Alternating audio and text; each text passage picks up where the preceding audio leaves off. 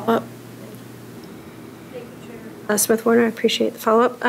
So when we talked about corporate taxes and us and our level where we rank nationally, when I pay my corporate taxes, I'm an LLC.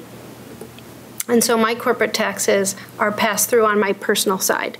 Do we count that corporate tax when we're ranking ourselves nationally? Because my entire tax that I pay through my business is diverted due to the way the state tax code is into my personal side.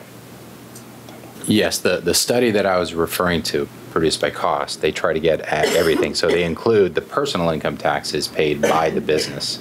And in our system, and it's property taxes, it's actual corporate taxes, the separate corporate tax, it's all of the business taxes. And so as an example, in Oregon, depending on the year, about 10% of our personal income taxes are actually business taxes of the kind that you just described. And that's included in that, the study that I referenced. Okay, thank you. And then